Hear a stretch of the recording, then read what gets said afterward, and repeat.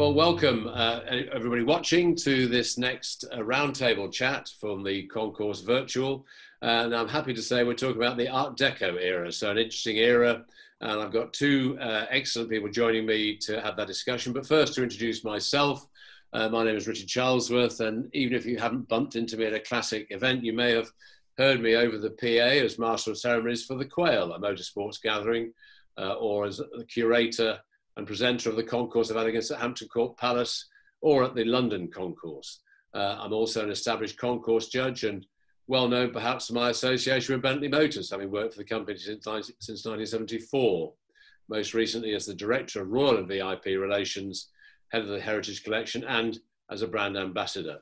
But welcome as well to Simon Taylor. Simon was editing the magazine Autosport by the age of 23, and then as managing director of Haymarket magazines, he launched titles like Classic and Sports Car, What Car, and F1 Racing, and took over the world's oldest car magazine, Autocar. He also commentated for over 20 years on F1 for BBC Radio and ITV, and he's now editor-at-large of Classic and Sports Car, a concours judge, and a successful entrant too, netting trophies at Pebble Beach and Salon Privé. Now, in his garage are a 1950 HWM, which he's raced in the UK, the USA and Australia, and a lovely gurney-nutting Derby Bentley Sedanka and an AC Ace. So you're very welcome, Simon. Delighted also to tell you about Duccio Lopresto. Now, Duccio was born into a car family and developed a taste for beauty and design thanks to his father, Corrado, a renowned collector of Italian one-off and prototypes. He worked for Lamborghini, for RM Sotheby's and Haggerty before joining the Classic Car Trust, where he currently sits on the management committee and is part of the editorial board of The Key. His experience as a judge started in Pebble Beach in 2019, where he teamed as a young apprentice in the Zagato post-war class and has since judged at Salon Privé, Audrains and several others. So you're both welcome, Simon. Duccio, thank you very much for joining me. Now, we're going to have a look at the cars themselves quite soon, because we do, I think it's 14 cars in this class, and all of them are astonishing. So we'll get kicked off. Now, Simon, I'll start with you, if I may. We've recently discussed, minutes ago, the flamboyant styling that came out of the golden era of Detroit. So would you say that Art Deco style is Europe's answer to Detroit?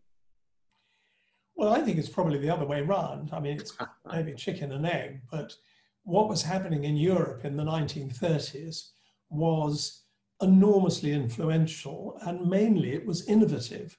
Yes. As we've seen after the war, Detroit really went its own way until there were cross influences. We were talking about Pininfarina designing cars for Nash and then for General Motors.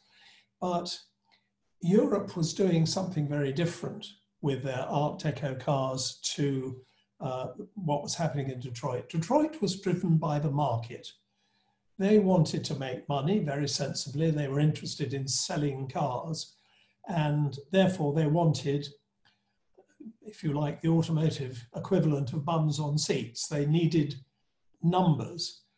Whereas the Art Deco movement in the 1930s was very much for beauty, for styling, for its own sake.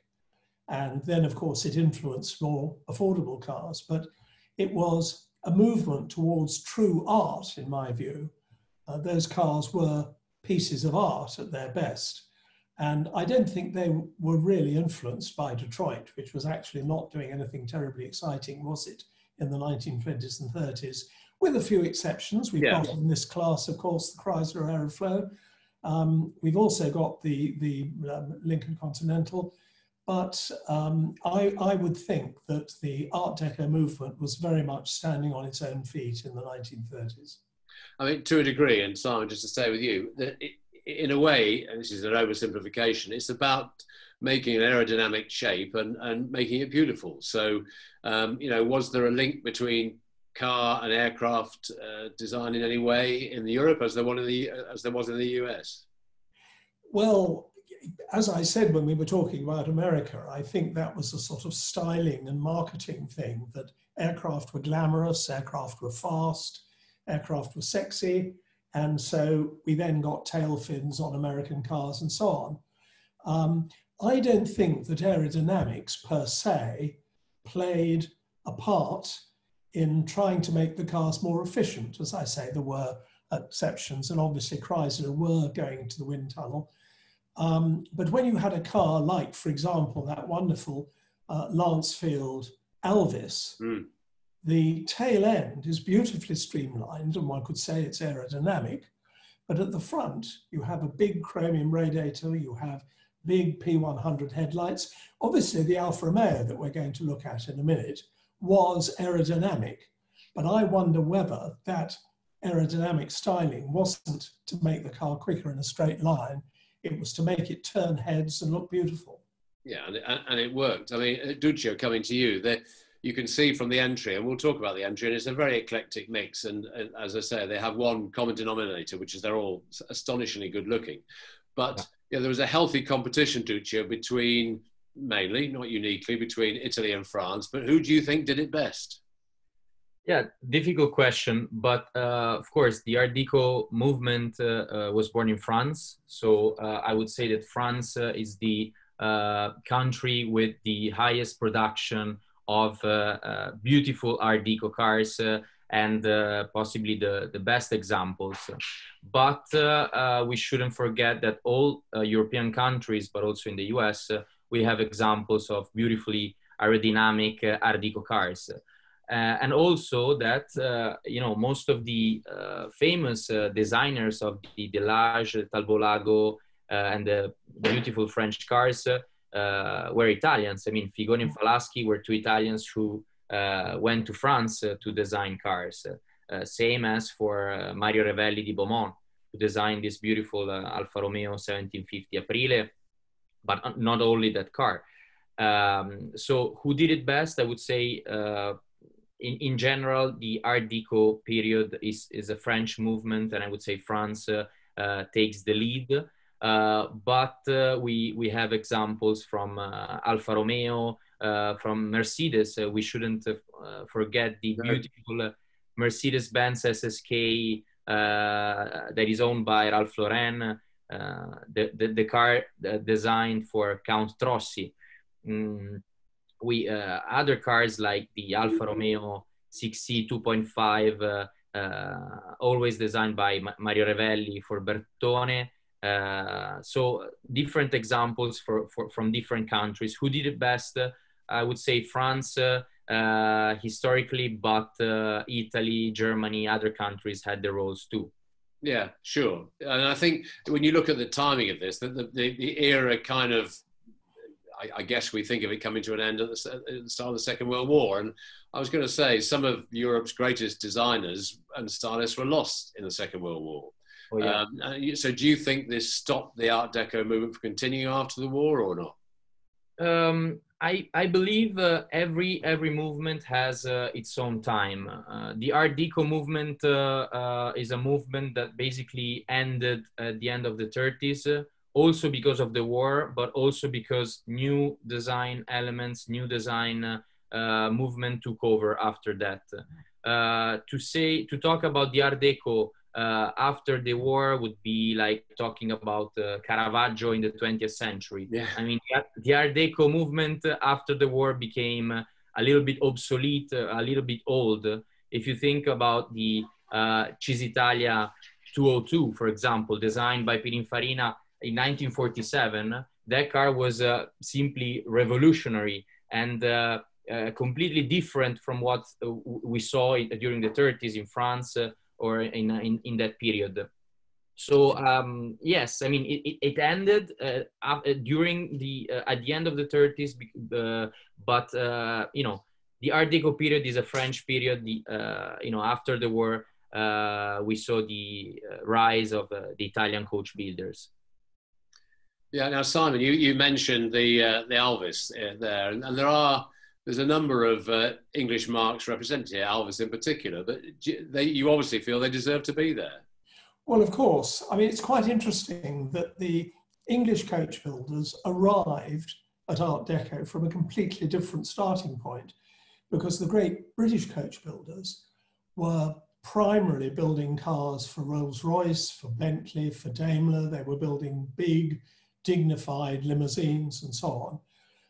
So they were kind of left behind, as it were. And it was only during the 30s when some of the wealthier people, maybe buying Bugattis in chassis form, certainly buying Elvis, maybe Derby Bentley, they looked at what was happening on the other side of the channel and they wanted to copy it. And the smaller British coach builders, people like Carlton or Bertelli, as we're going to see in the list of cars here, because they were small, they were able to be much more inventive and build one-off cars which were outside the tradition of H.J. Mulliner or Gurney Nutting or all of the traditional coach builders. But something we haven't touched on yet, and it's not something I can speak on with any sort of expertise, but it's obviously significant. We're talking about Art Deco purely as it impacts on motor cars. Yes. Because Art Deco was a much bigger movement. It covered architecture, it covered furniture, it covered, of course, art itself. And that, in a way, is fascinating. Richard, you were talking about to what extent did aircraft design influence car design. What we're seeing in the Art Deco movement shortly and Art Deco cars is that it's motor car styling being influenced by art of its time, by architecture, by clothing fashion. And as Duccio says, by the time we got to the 40s, we got out of World War II, the world had moved on and Art Deco was finished. And the buildings that were being built after the war, for all sorts of reasons of commerce as well as anything else, no longer looked like Art Deco. Their interiors, those wonderful Art Deco interiors, were no longer being made. And what fascinates me is that if you park an Art Deco car outside an Art Deco building, and you have a beautiful lady sitting on the bonnet, dressed in 1930s clothes, that's where you get the complete Art Deco experience. I think, well, there's a thought. I think we should have a look at some of the cars. Duccio, tell us a bit about this. This is a 1931 Fiat 525, I believe this is, isn't it? Yeah. SS. Yes. This had a great racing pedigree, as well as being named one of the 5 most beautiful cars of all time by American Automotive Quarterly. So that's quite an accolade.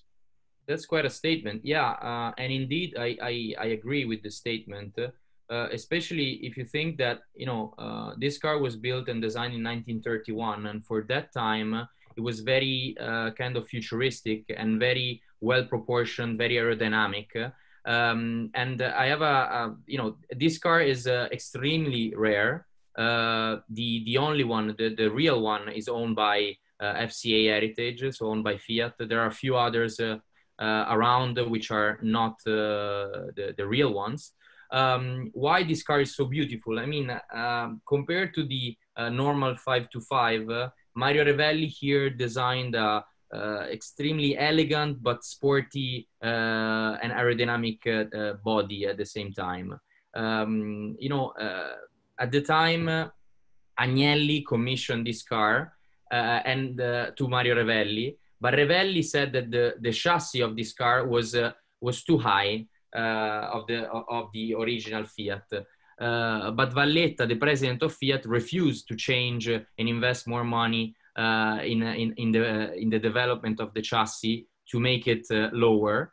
But at the end, Agnelli and Valletta in that time was like the Marchionne of 10 years ago, so a very influential, important person in Italy. At the end, Valletta had to go in favor of Revelli because he was such a talented designer that at the end he came up with this beautifully elegant body. But this car was also designed for racing. I mean, the body is extremely aerodynamic, clean, and it started, the movement of the Art Deco in Italy. So it's a beautiful example. Really. Lightweight as well, I believe, wasn't it? Yes, it's a lightweight, carrozzeria alleggerita. It's a super compressa SS. So it's a sportier version of the normal 525 engine, 6-cylinder, and it also won a few races. So it has also quite a racing pedigree. Yeah, and I saw that. I mean, Simon, there's hints, there's a couple of, on the side view only, a couple of English sports cars that come to mind as well.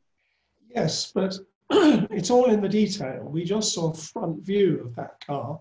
And of course, superficially, it's a 1930 sports car with flowing front mudguards. But when you look at the car from the front, I don't know if Duccio can just find that picture. There it is. Now, the design of the line that goes from the front wings down to the front apron is absolutely exquisite. Mm. And when you look at all the great coach builders, the great designers, it's in the detail. It's getting every curve harmonious, and so you can make a statement. And you know that that car hasn't come down an assembly line. It's actually been produced by a master. Yeah. And it's interesting that, as Duccio said, I mean, it won the Coppa dell'Alpi. It was a very effective competition car. Yeah, beautiful, a great start. If we'll look at some other cars as well, but could see if you can find the 1938 Delage. This is just astonishing. Oh yeah, this one, Pebble Beach Best of Show, a few years ago. Yeah, it was 96. It was a Pebble Beach winner.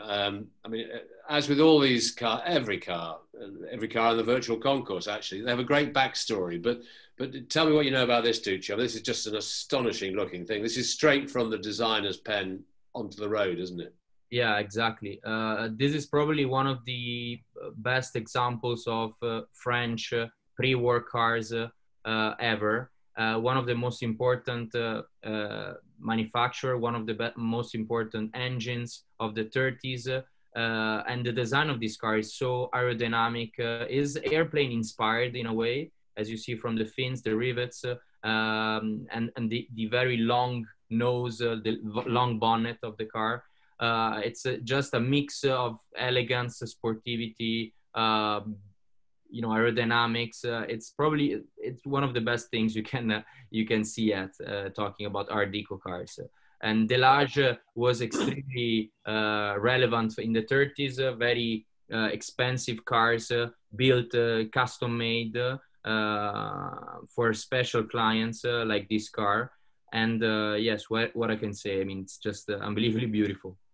It makes a very interesting comparison. You've got two D8 Delages on your list.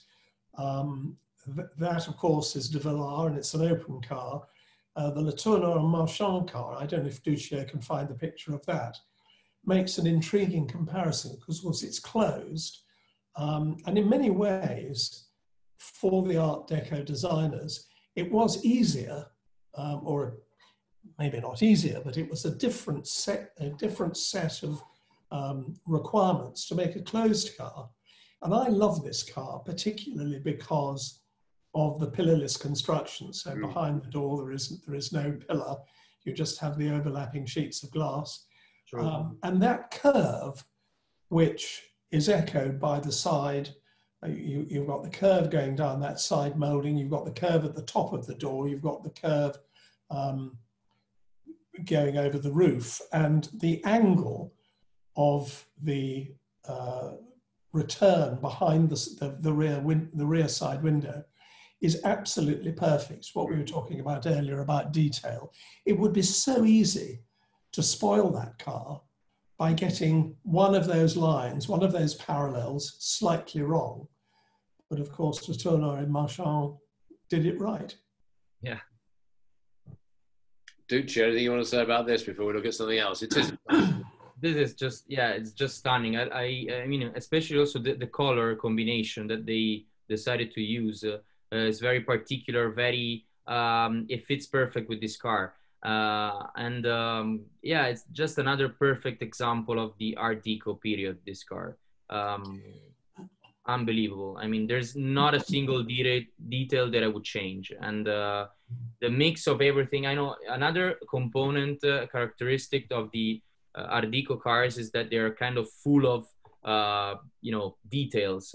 But at the end, all together, they look nice. I mean, as compared to the 40s or 50s car where they were more clean and there is this kind of willingness to become more, like a unique shape. here all the components together makes a nice mix. If I could make a suggestion, Richard, Yeah. we've compared, excuse me, we've compared two Delages, a open and a closed one. There are two Alvises Yes. in the list, both with English coach builders, Lancefield and Bertelli, and they're both attacking the same problem. And I think one of them succeeds much better than the other. There's the Bertelli one, which it's an interesting car in that it's a two-door coupe, but when you see it side on, the doors seem to me to be the same size as they were on the conventional four-door Alvis. Yes. And in my view, that's a detail that kind of spoils the car. You see that the rear side window looks disproportionately large because the door is so short, and who knows why that was done. But it's a lovely shape. It's a fastback shape. It's similar to what Portu did for the stillborn Bentley Corniche, in that it's a fastback car. But somehow, I think Lancefield, with their open car, with its disappearing roof, if you're able to find that, Duccio, that I think is one of the most handsome British-bodied cars of its day. There you go. There it is. Yeah. Yeah, this one is beautiful. Yeah, so elegant. Like, just if I can say something about the car that we saw before, it's really similar to the Mercedes-Benz Autobahn Courier, also from the 30s, owned by Arturo Keller, the car that won Amelia Island, I think, last year. So you see there is this kind of strong influence between European countries in car design in the 30s, like always, but that car is extremely similar to the Mercedes. Beautiful example. Also this one, so elegant in the color combination, this white and beige, brownish colors, really beautiful. And there you see the light of the proposal that it was all about aerodynamics. Just look at that side view. Yeah. Of course, the car is styled in an aerodynamic fashion with the faired-in back wheels and the little speed moldings on that rear wheel cover, and the way the hood completely disappears. Mm-hmm. But of course, the spare wheels are hung on the side, and it has the traditional big Alvis radiator and those great big headlights. It's not aerodynamic at all. It's just beautifully styled with an echo of the aerodynamic fashion. I think it's an absolutely sensational car. Yeah. It is. I've never seen this car in the flesh, and I hope one day. I'm a Speed 25 owner myself, so I have a slightly less beautiful open four-seat Tourer, but this is stunning, and I think it's good to see on a car. You know, Alvis, as you know, were the vast majority were built to a basic design. But this is something, and the Bertelli as well. But this is something just completely different. I guess this is a one-off. And the back of this car reminds me of the Alfa 2.9 by Touring in a way, the open one. Yes. It's very similar. So you see, it's kind of strange to see it on an English car, but beautiful at the same time. And to your point, Simon, the door is the right size and shape for the car, isn't it?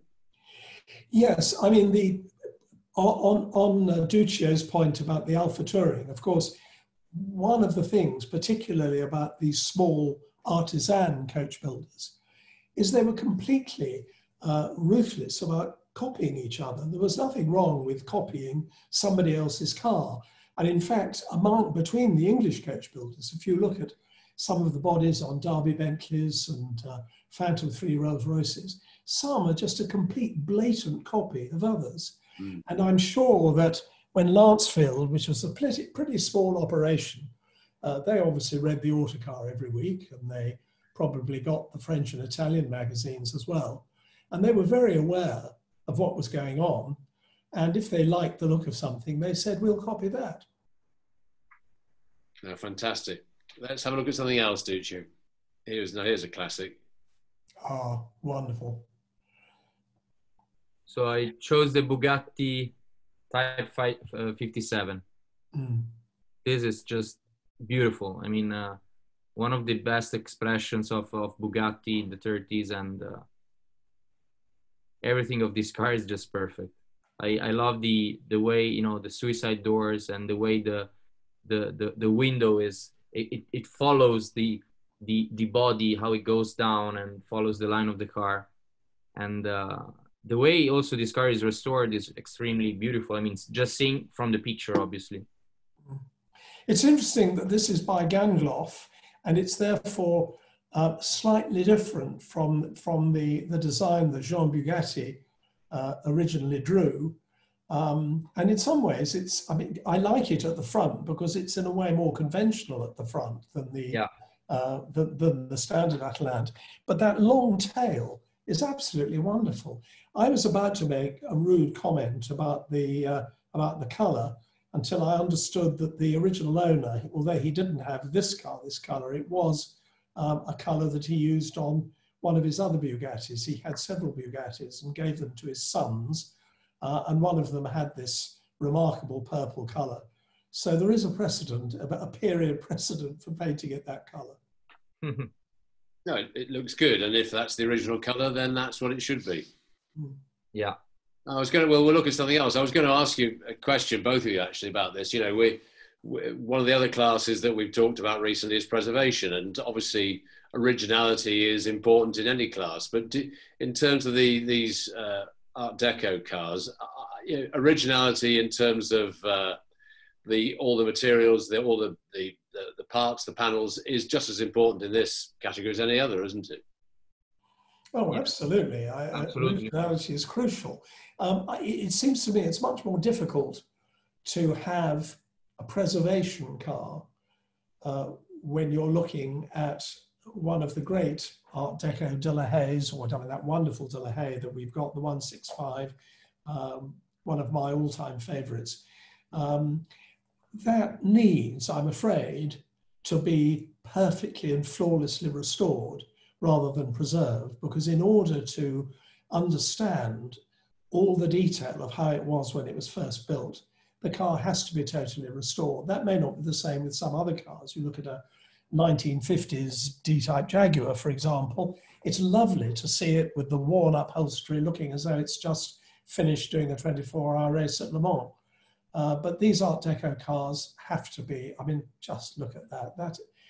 That's a breathtaking car. Yeah. Yeah, no, I totally agree that, you know, to have the same beauty, the same level of beauty and perfection, these cars kind of have to be restored. Obviously, if you find them in an extremely well-preserved and well-kept conditions, then you can just, you know, preserve them and leave them as they are. But in general, they look beauty if they're like perfect, like this Hispano Suiza by Brandon. Brandon is not one of the coach builders that comes immediately to mind. They were down in the south of France, weren't they? But what I love about this car is that it's enormous. Yeah, it's huge. And yet it's a two-seater. Well, it has a little tiny jump seat at the back. But I mean, this huge car is a two-seater. It's kind of wonderfully selfish. It makes a tremendously sort of decadent gesture that you should take up so much room just for yourself and your beautiful girlfriend beside you. It's a sensational car. Stunning. Should we just have a look at the De La Haye? Was it the 39 De La Haye? Yeah, the 165. Is the car that I have on my T-shirt today. Yeah, I mean, Yes. click on that side view where you are. Yeah, it's unreal, isn't it? It's incredible. This is probably the highest example of Art Deco perfection in my view. It's and it's based on a racing car. I mean, that's even more outstanding. So with these lines, it's just unbelievable. Yeah. It is. Well, come on, Simon. You've seen this car. What is it? I mean, apart from it's a car that looks absolutely stunning in illustration, but then when you walk onto the concourse field and you see it, you just kind of stop dead and your mouth drops open. I Yeah. mean, I'm sure if you drive it, it must feel very strange, because there's, in fact, look at that picture now. You can see how narrow the front track has to be, because the front wheels are covered in. And, you know, can you imagine parking that car in London? Well, you wouldn't, would you? You wouldn't. But it's just as a pure piece of art, I look at it, it's not a car to drive, in just the same way that you hang a beautiful painting on the wall. This is like a painting. Yeah, it's an art piece. It's made of steel and rubber and the other bits and glass, the other bits and pieces. It is, it's so over the top that you just have to stop and stare at it. It is. Yeah, Don't think I'd fancy the Mille in that somehow. No. yeah. I think Figoni and Falaschi here did the best they could. It is astonishing. And look at the details of the interiors too. I mean, That's Art Deco, isn't it? wood. Yeah, this could be a piece of furniture that you see in a house, or also the leather. I mean, all the details of this car is just stunning. But as you said before, Simon, you know, Art Deco wasn't just about cars. Obviously, in fact, cars were a very small part of it. But to see links to furniture within the car as well is very of period. Yeah, it was wonderful to see, which Duccio called up just a second ago, a picture, black and white picture of the car, sort of parked, you know, surrounded by rather ordinary-looking American cars. There it is, sort of parked on a street. fantastic. Great car to go to Tesco's in, I think. Yeah. I love the note there that American bumpers were added to make the car street legal. Yes, extraordinary. No, brilliant. Well, thank you guys. Come back to the full screen, Duccio, if you don't mind. We'll just wrap this up. It's been fun to look at the cars. I think that, you know, thankfully I don't have to judge this class, but they've got a, well, there we go. He's declared LIA 165. Were you judging that class, Duccio, at Pebble Beach? Excuse me? Were you judging the class that De La Haye was in? No, unfortunately not. But I bought this T-shirt when I went there in 2016, and I was just stunned by this car. I mean, it's just, yeah, beautiful. Well, I think the judges have a tough job. I mean, every class is full of great cars, but I think the Art Deco class in particular has got some astonishing cars, you know, Pebble Beach winners as well. So I think it's going to be a tough call. And of course, the public have a vote too, so we can look forward to seeing what the public think. And Duccio has already declared what he wants them to click on when they go onto the website. But Duccio, Simon, thank you very much for your time. It's been very good chatting to you, looking at some of the cars. I'm going to stop the recording in just a moment, and then we can just wrap up. So thanks again, guys.